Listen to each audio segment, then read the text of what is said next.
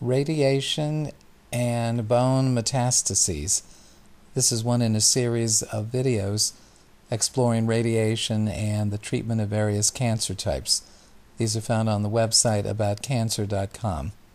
Bone metastases are cancers that originate in another site and spread secondarily to the bone. The source of the cancer is called the primary.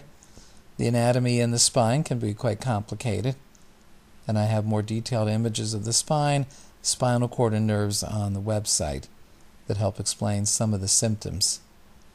The source is called the primary. Usually lung, breast, and prostate are most common. The symptoms are commonly pain, usually at night, or symptoms related to a fracture or nerve pressure. The most common sites: ribs, spine, pelvis, and femurs, though any bone can be affected anywhere in the body. If the bone looks abnormally white, it's called osteoblastic. This is common with prostate. If the bone shows a black hole, it's called osteolytic. This is common for lung cancer. And breast cancer can be both blastic and osteolytic. Here's a picture of a lytic lesion, a black hole in the bone, and a blastic lesion, abnormally white. The lytic lesions are more worrisome. They have created holes in the cortex of the bone, and there's a higher risk of invasion into the tissue around the bone or a fracture. If there's a large lesion or hole in the bone, such as the femur, the patient should have surgery prior to radiation. And similarly, in this case, a hole in the femur was pinned prior to radiation, avoiding a fracture. A nuclear medicine bone scan is a good way to find all the spots in the body. The newer sodium fluoride PET scans are even more sensitive and more accurate. A CT scan will often show the lesions here, blastic lesions or white lesions, and here lytic lesions in the left sacroiliac on a CAT scan. An MRI is a sensitive way to pick up bone lesions. Here an area in the humerus.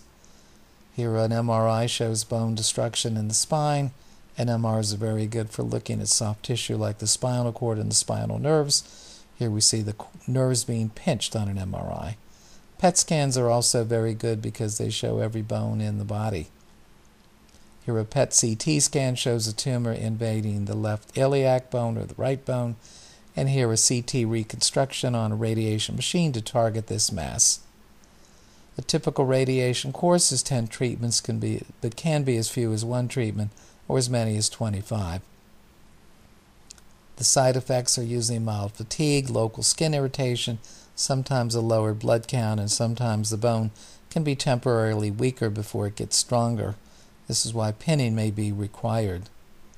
The side effects depend also on the site in the body, radiating to the neck, a sore throat, radiating to the chest, trouble swallowing, radiating to the abdomen, bowel, or bladder symptoms.